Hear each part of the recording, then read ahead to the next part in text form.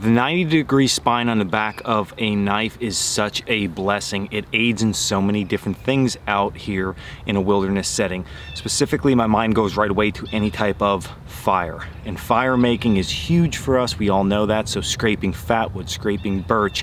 Even if we take the one stick fire method and we're making very fine shavings to light with a ferrocerium rod, this is the tool. Also, scraping ferrocerium rods, this is the tool.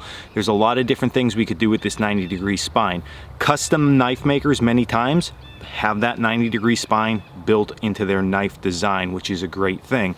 But there's some other knives out there, such as this Mora Companion, which doesn't have a 90-degree spine due to the process of making it. It doesn't mean it's a bad knife, and knives that don't have 90-degree spines aren't bad knives. They can just be upgraded and made a little bit better, in my opinion.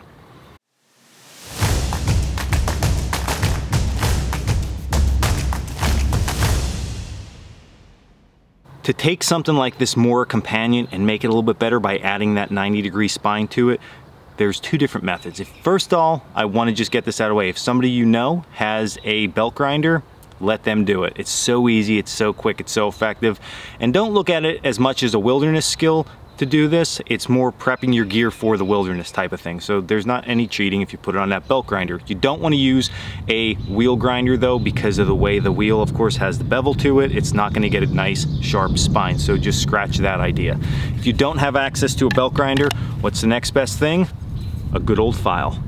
The file I'm using for this is my axe file, so we have a coarse and a fine side.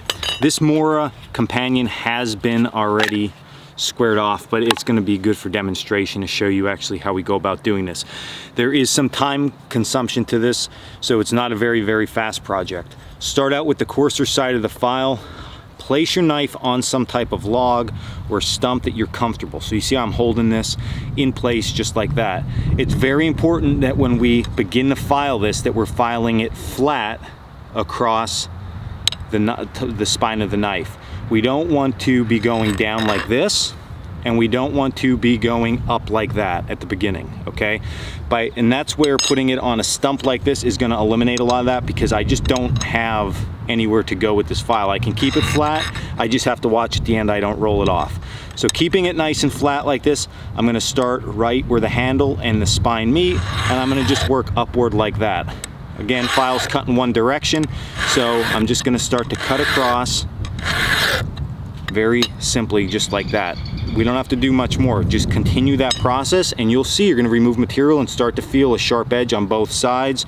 Once you get so far along, flip your file over and just begin to cut that with the finer side. Now that my filing is done, I have a good sharp edge on this Mora. I can then take a sharpening stone right on the top and just begin to work this back and forth. Again, being careful that I'm not rocking this stone at all.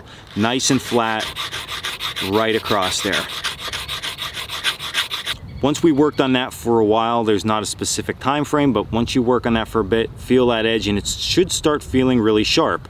We're not ever going to work these sides. What happens when we try to work these sides is the human error just puts too much of a bevel on each side and we remove that spine. So there might be a little bit of a burr, just let it on there. It's not going to hurt anything. If anything, it'll get removed over time from using it.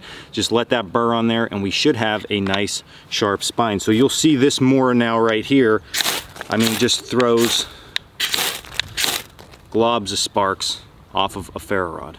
With just those few simple steps, we have a good sharp spine on our knife. Just to upkeep that, take your sharpening stone and just work that spine once in a while. It'll just keep it nice and sharp and ready for a variety of different uses. So give it a try, grab an old knife. If you're afraid to do it on one of your better knives, try it out. Moras are great knives because they're cheap, and if you really do mess it up that bad, in the garbage or in the scrap pile for just using it for a junker type knife. So give it a shot. I'm sure you're not going to mess it up. It's really an easy process. This was Dan Wowack with Coalcracker Bushcraft. Sharpen up that spine and stay in the woods.